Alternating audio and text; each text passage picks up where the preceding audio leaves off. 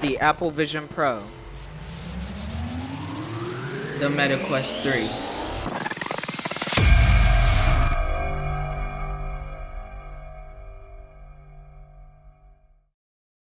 Apple recently announced their new mixed reality headset, and in this video, I'll be comparing it to the Meta Quest 3.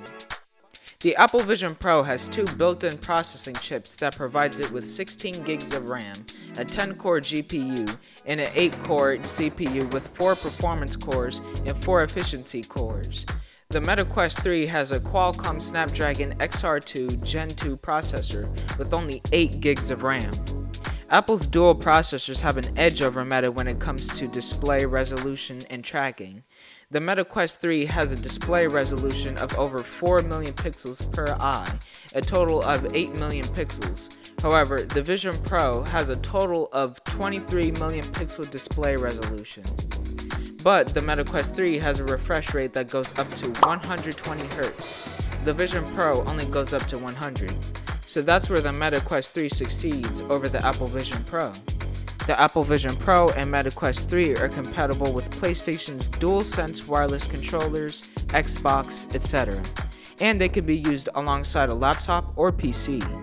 However, with Apple's Vision Pro, you don't have to physically come in contact with a keyboard to manipulate user input. The Vision Pro creates an Air keyboard display in front of you. The Vision Pro seems to be far more intuitive. It doesn't require you to handle a Joy-Con or controller. It creates different reactions to hand and eye movements and gestures just by having the headset on. It even reacts to the sound of your voice. You can flick to swipe, pinch your fingers together to shrink the display, or tap to select. And you can even grow or shrink the virtual screen in front of you if you find yourself watching a movie or playing a game. You can even use the digital crown on your Vision Pro to create a virtual setting that matches up with what's on screen, giving movies and videos more depth and making them feel very immersive. The Vision Pro and Quest 3 processors give them ray tracing capabilities that affect the way light interacts with virtual displays and calculating the patterns of sound waves to create a dynamic sound system.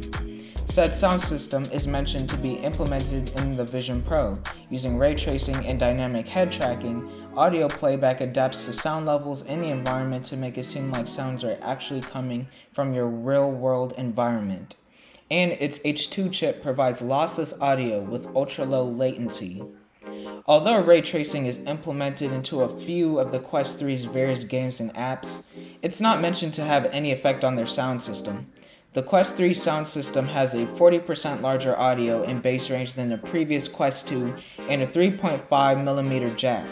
Like the Meta Quest 3, the Apple Vision Pro uses accurate eye, hand, and head tracking and facial scanning to make 3D renders for online communication.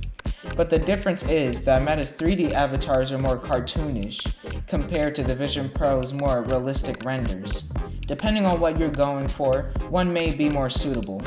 The Vision Pro has 4 eye tracking cameras, 6 world-facing tracking cameras, and 2 high-resolution main cameras.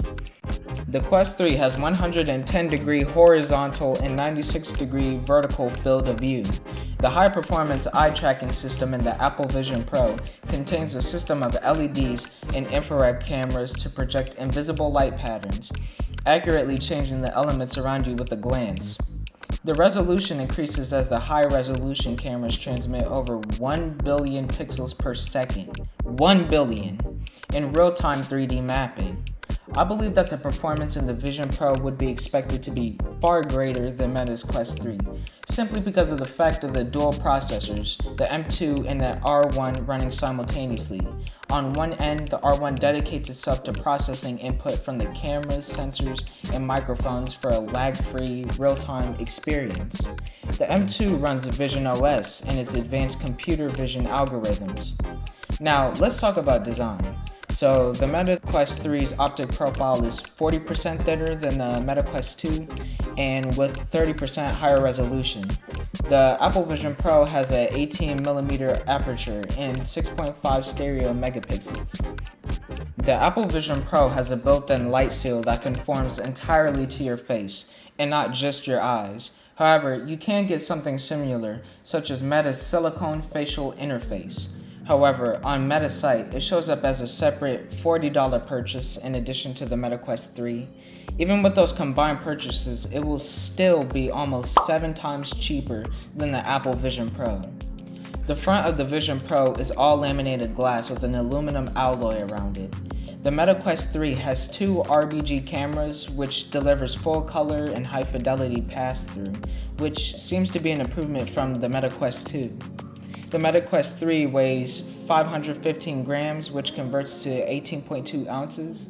The Apple Vision Pro, however, is on the heavier end at 600 to 650 grams, which converts to 21.2 to 22.9 ounces.